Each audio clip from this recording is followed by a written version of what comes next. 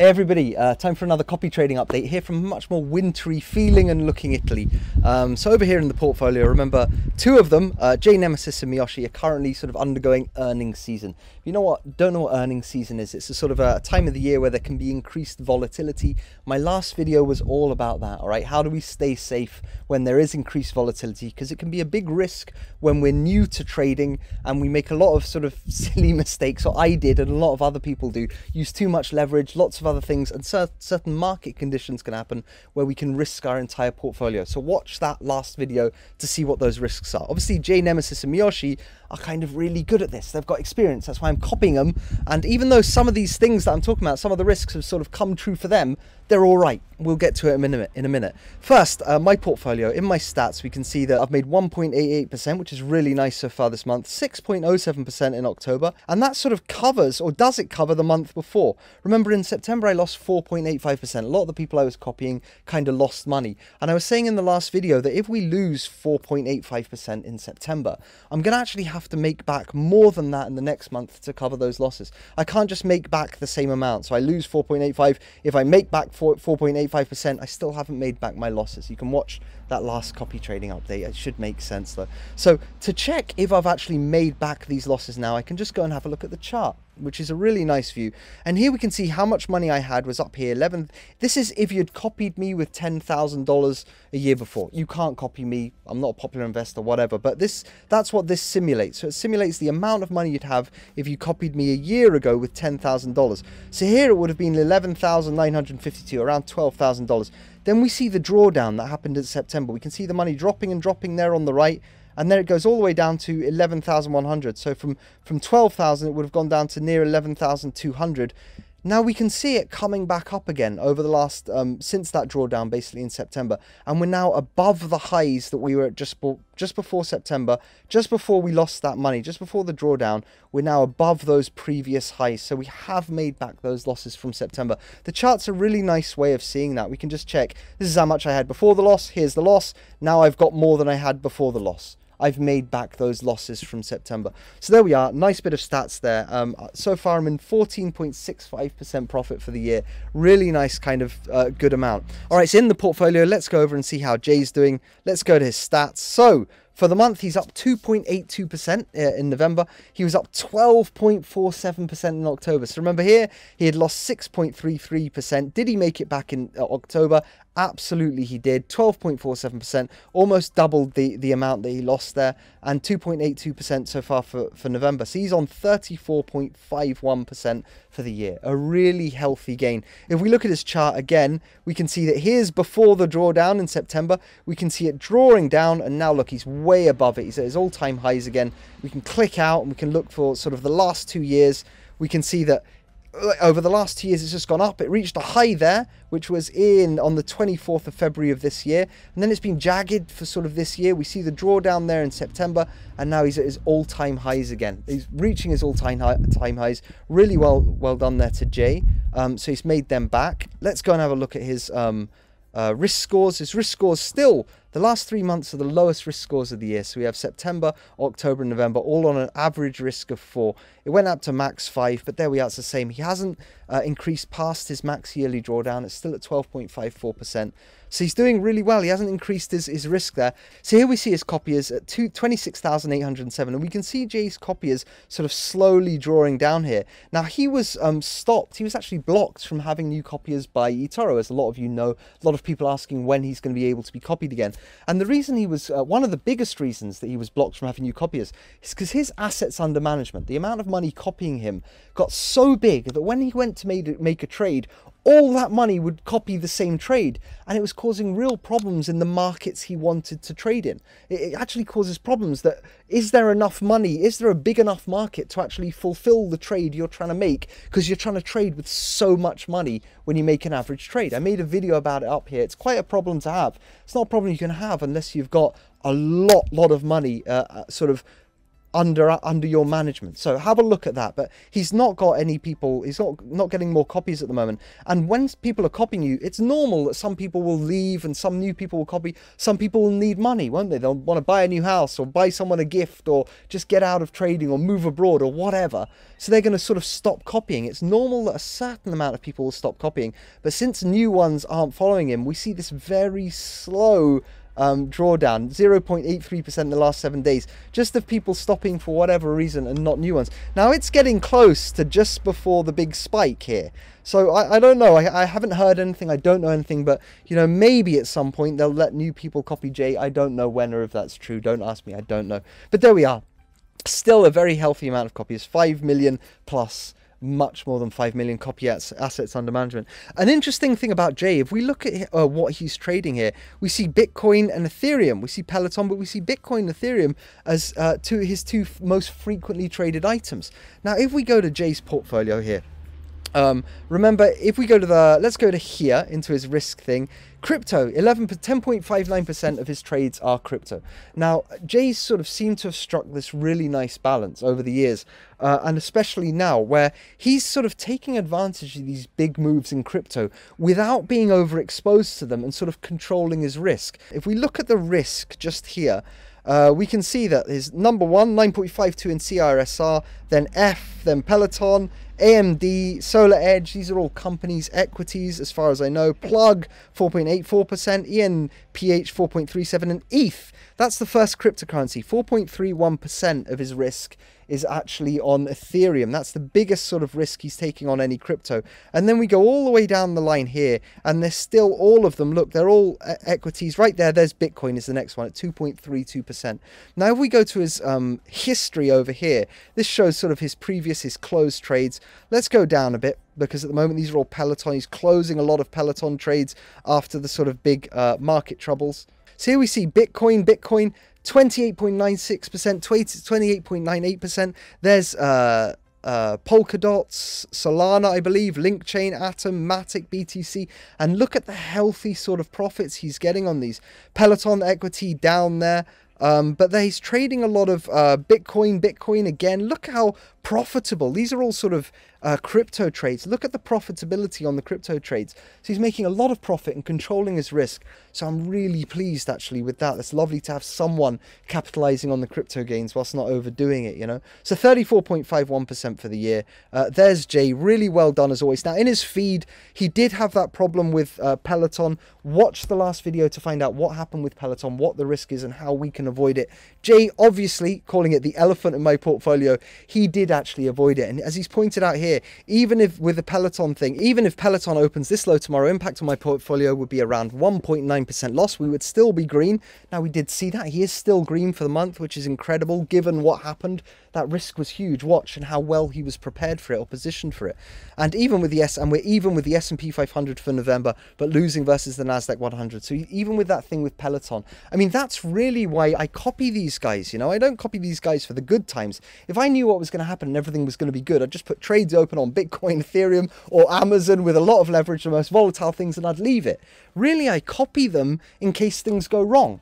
You know, can they handle risk better than I can? I hope that they'll also take advantage of market conditions and make me money. But it's really, will they survive through the bad times? And in earnings week, during earnings season, stocks and equities can be very, very volatile. And if things go against you, as they did with Peloton and Jay's portfolio, it's lovely to see that they can handle it. I can leave it. I don't have to panic. I don't have to go in like I did in the beginning. And I've heard people saying, and start sort of manually closing it. Let's find Peloton here and let's sort of start manually closing trades. No, I don't do that anymore. I did try in the beginning and it led to all sorts of problems where I'd close something and then it would turn around, they'd hold it open for the next 6 months and make loads of profit, or I'd close them all, they'd keep them open for a long time, and now my profit stats and their profit stats are different, they're unlinked. It caused so many problems. And the way I see it now, if I'm going to copy these guys, which I do now, I'm going to copy them kind of through thick and thin. I'm going to trust them to, when there is a problem in the market and when market conditions are difficult or something goes wrong, I have to trust them. I don't have to, it's not investment advice, but me, I want to trust them to handle that, and I don't want to have to micromanage them. So I'm really glad that they can, to see them doing well when situations are adverse, you know. So on to slow and steady. Next guy, he's doing actually really well. If I look at his stats, 2.93% loss in September. Did he make it back? 2.80 in October. So he won't have made that September loss back just here, but 2.19% in November. Again, we can go to the chart and hold on a minute because I changed it. I'm going to click to 1 year ago. So there is the drawdown September. We see the drawdown there, and now here's the money going back up, and it's above the high, which just before the loss in September. So he has made those losses back. He's back in profit, doing really well there. If I go to click his stats, 9.18% for the year so far. His risk scores are still incredibly low, minus 4.4%. Max drawdown still hasn't breached that yearly. 3019 copiers. Plus 25 copies in the last 7 days, really not much. Average trades, he's still trading the same stuff. Let's go over to his feed and see what he's saying. So he's rebalanced his portfolio. So every so often, Slow and Steady rebalances the portfolio. He keeps a very conservative, sort of low risk, low return, but returns portfolio. And over here, let's see what he's saying, because he did actually change it. Here we are. Our November portfolio allocation has tilted towards a more aggressive setup with roughly 70% of funds allocated to equities. I intend to maintain this setup throughout November and then slowly but surely return to a more conservative one, 60-40, as we approach the end of the year. Now, 60-40, what does that mean? I believe that means 60% of his portfolio is exposed to equities, to the price of companies and those fluctuations, and I think 40% is more in treasuries or bonds. Let's have a look at what he's doing. So let's have a look at TIP. What is that? Show more. iShares TIP's bond ETF is an exchange traded fund. It seeks to track the investment results of the Bloomberg Barclays US Treasury Inflation Protected Securities Index.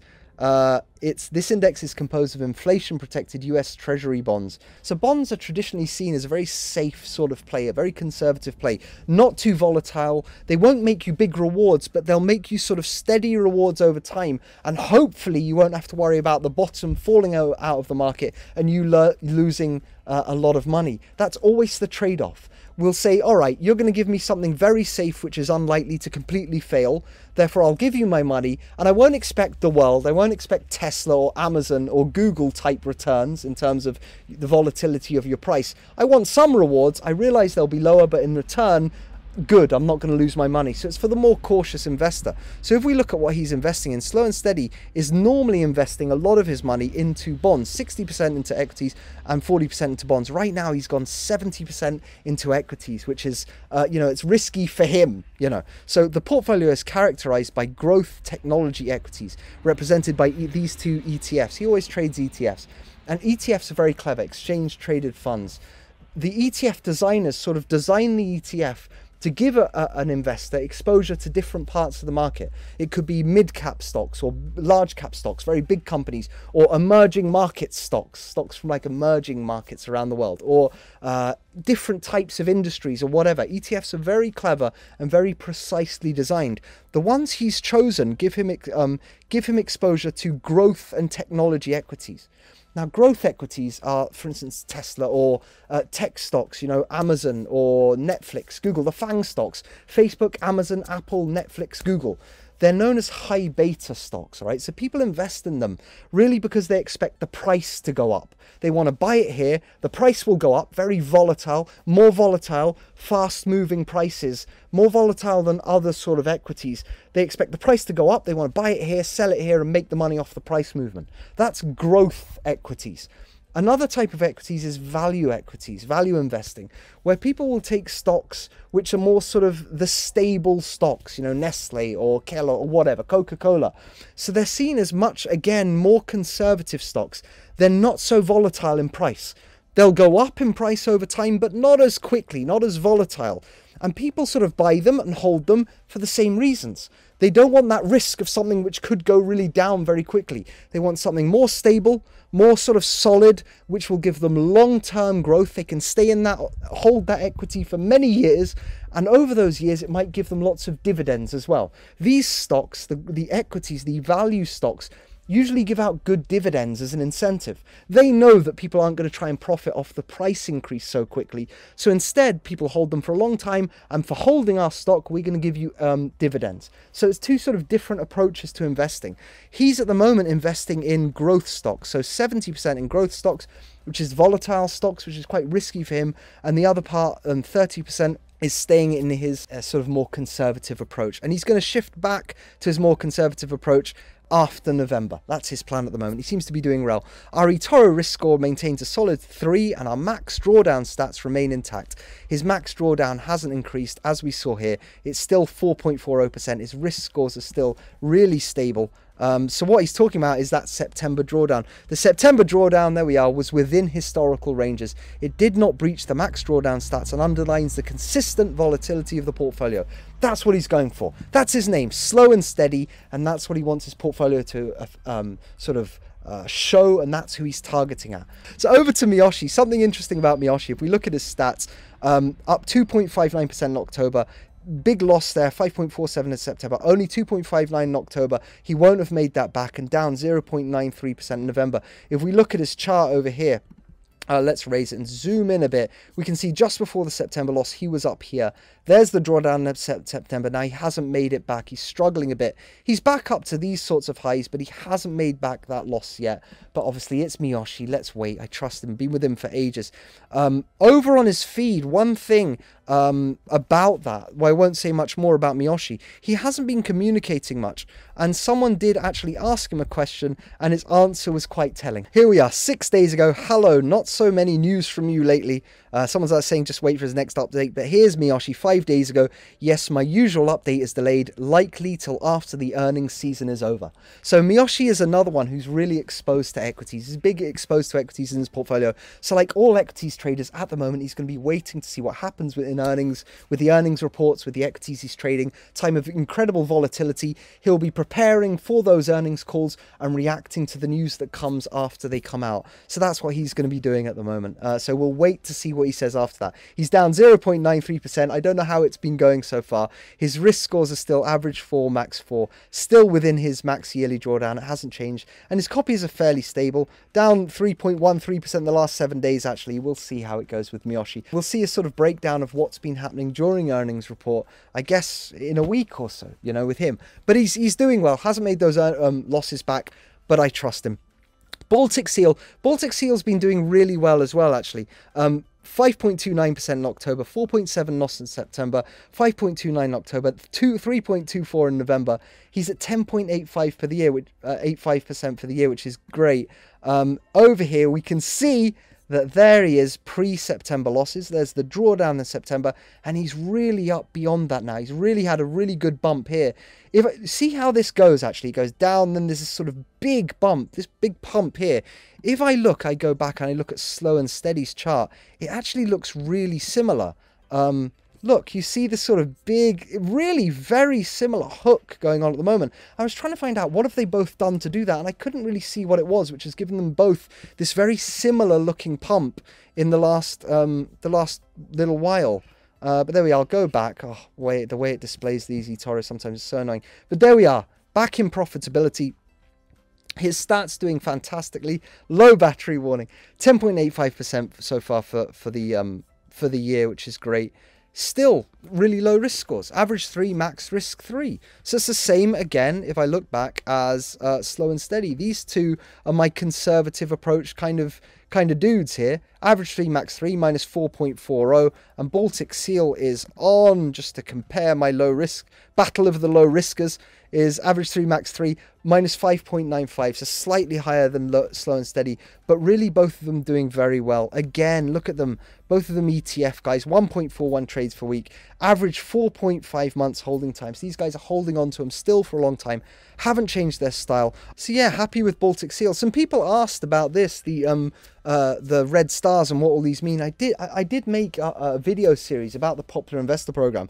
I have to change it because it was a version of the Popular Investor Program when the stars were different, but it's exactly the same concept. All you do, if you want to find out what those stars are, just go here. Where does it say Popular Investors? Popular Investor Program, there it is. It's one of the main things.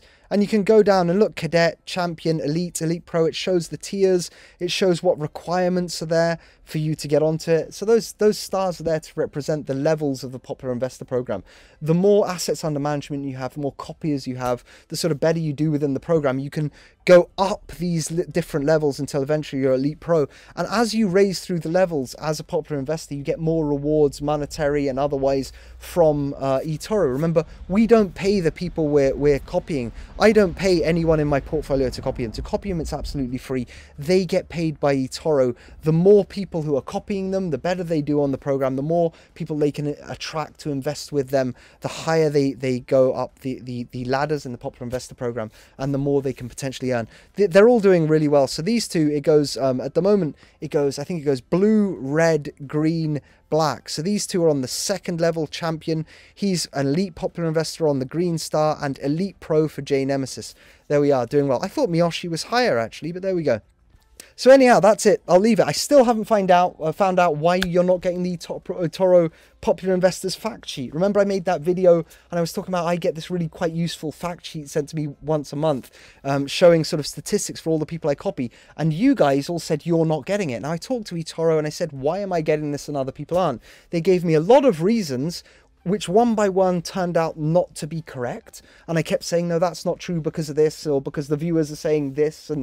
And anyhow, eventually they just said, I get it and other people aren't getting it. And it's a sort of a test, and that feature should be rolled out to other people shortly. And it's great that I enjoy it. That's where they've left it. It doesn't seem a very satisfying answer. Don't know what else to say about that one. Sorry, I can't have more to... I did spend quite a long time emailing them. So, apart from that, everything's going well with the portfolio. I'm really enjoying it. Loving this thing at the end. So, over 1 month, it's slowly going up. Over 3 months, I'm slowly going up. Over 6 months, it's slowly going up. 12 months, my profit is slowly going up. Year to date, it's slowly going up. And this is sort of the portfolio really I wanted to build. I wanted to build something which wasn't massive, sparky, volatile, terrifying, nerves on edge type stuff. Just slow, consistent, steady growth. And it's happened thanks to the people in my portfolio. Thanks to you, Jay, Slow and Steady, Miyoshi, Baltic Seal, Yuri, Victor, Patrick and Jay. Sorry, I actually use your real names. Thanks all of you. Really great. It is a sort of basically a slow and steady growth of my portfolio. Thanks all you guys, and thanks for watching. Please like and subscribe. It's getting dark. I think it's about to start raining, so I'll leave you again. Hope you're all well and see you soon. Bye.